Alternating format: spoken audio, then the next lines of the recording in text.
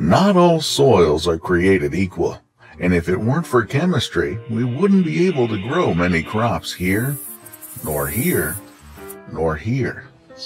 It's like this. Soils are composed of sand, silt, clay, and organic matter.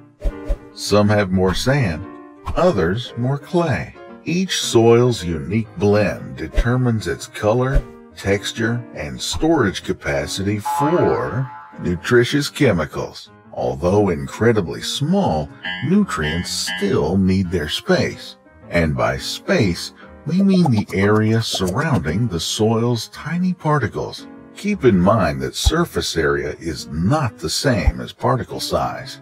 For example, clay particles are tiny compared to sand, but they have more than 1,000 times as much external surface area as the particles in an equal volume of sand.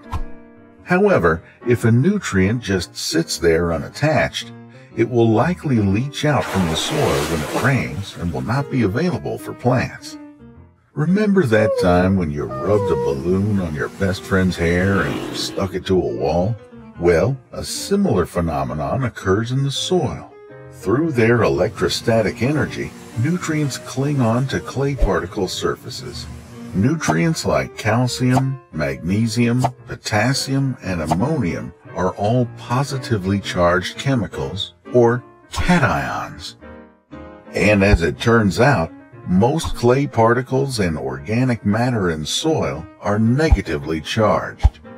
So, many nutrients are positive and particles are negative. Perfect. In chemistry, as in romance, opposites attract. Good. No more leaching. But like the balloon on the wall, the nutrients are only temporarily held. In fact, there's actually a shell of water molecules that forms around the cation, preventing it from bonding permanently. This shell is often called a hydration sphere. But that's a whole other video. So, back to cations. Basically, if a plant wants a nutritious cation like potassium, it will need to exchange it for another cation or cations of equal charge. Luckily, plants produce hydrogen cations that they can exchange. One hydrogen cation for one potassium cation. Easy enough. But for nutrients with a positive charge of 2, like calcium, 2 hydrogen cations are needed. The higher the positive charge, the harder it gets to exchange or trade cations. That's because a cation with high positive charge and small size is preferentially held by the soil over those with lower charge or larger size, meaning that a large cation with a positive charge of 1 will be the first to be released. A divalent cation having a charge of 2 will be released more easily than a cation with a positive charge of 3. Whether they are held tightly or not, the nutrients are available to the plant in exchange for other cations. Not all nutrients are cations, however. Some are actually negatively charged compounds, or anions.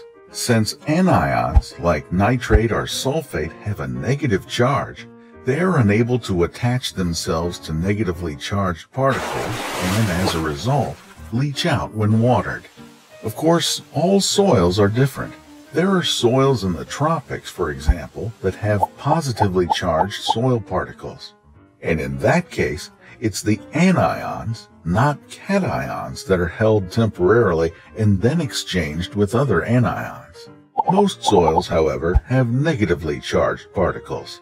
The more negatively charged a soil is and the more surface area a soil has, the more cation exchange capacity it has.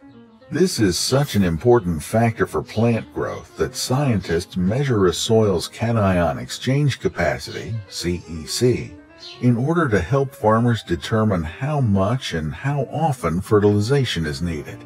That's because CEC is sort of like a cup size at a fast food joint. Some soils are supersized, but others have a kiddie cup. Pouring too much will just cause a mess. But if you refill several times, you can still quench your thirst. Farming in low CEC soils works almost the same way. Even though the soil has lower capacity, you can fertilize more often using smaller amounts, and the plants will grow healthy and strong. And it's a good thing, too. Otherwise, we'd have very little land to farm. So the fact that farmers can grow crops almost anywhere kind of seems like superhero powers. But really, it's just knowing about chemistry.